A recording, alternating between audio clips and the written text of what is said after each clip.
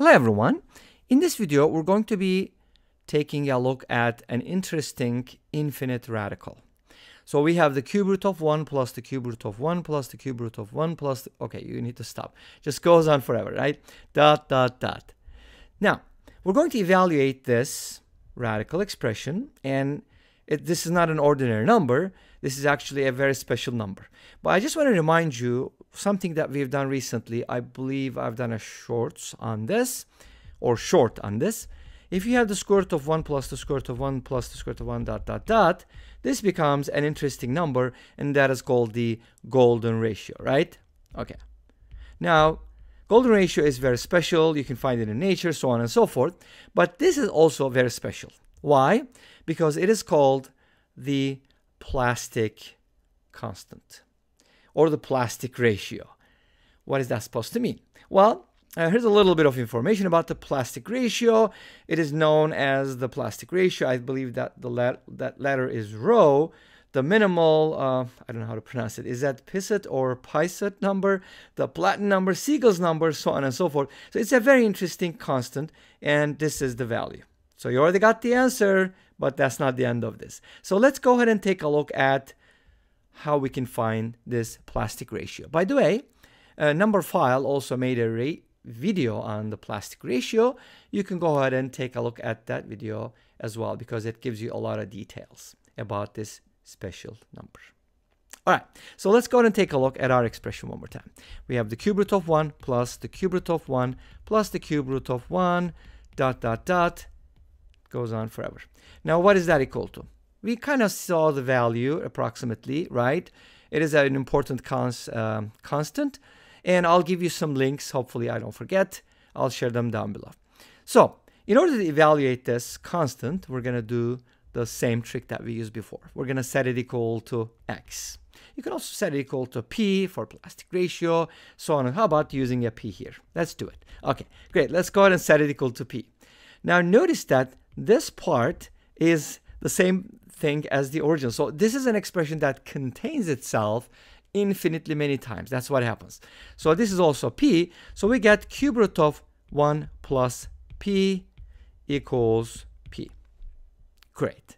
So what are we going to do with this? We're going to cube both sides because we want to get rid of the cube root. And obviously there's something nice about cubing both sides. We're not going to introduce extraneous solutions. So we're going to get the following: 1 plus p equals p cubed. And then if you put everything on the same side, you're going to get p cubed minus p minus 1 equals 0. Awesome. This is a cubic equation, and it's going to give us the plastic ratio. Yay. Let's go ahead and find out what it looks like. Okay, how do you solve this equation? We're going to be using the infamous cubic formula. How do you use that cubic formula? Let's go ahead and take a look. Okay, great. So here's what we're going to do. First of all, we're going to write this interesting identity. If you take a plus b quantity cubed, and from that subtract 3ab times a plus b, you subtract the two terms in the middle. Remember the binomial theorem. And then you're going to end up with the sum of the two cubes at the ends, right? That's what happens. Fairly simple identity, but this helps us build the cubic formula.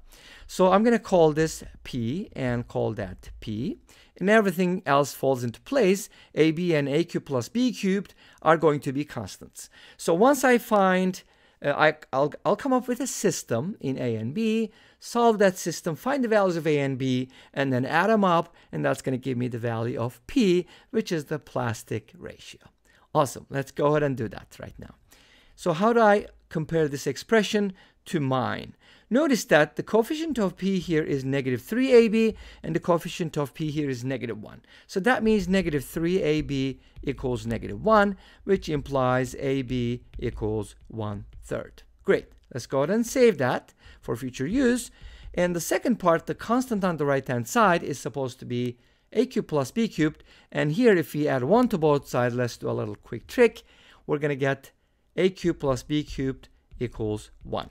So we kind of get a system from here. Not quite there yet, but let's go ahead and cube both sides. We're going to get a cubed b cubed equals 1/27.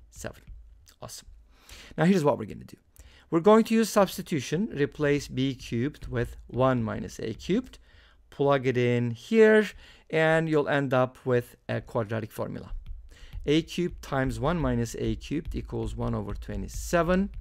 And if you distribute a cubed minus a to the 6 equals 1 over 27. If you put everything on the right hand side, a to the 6 minus a to the third plus 1 over 27 equals 0. Awesome.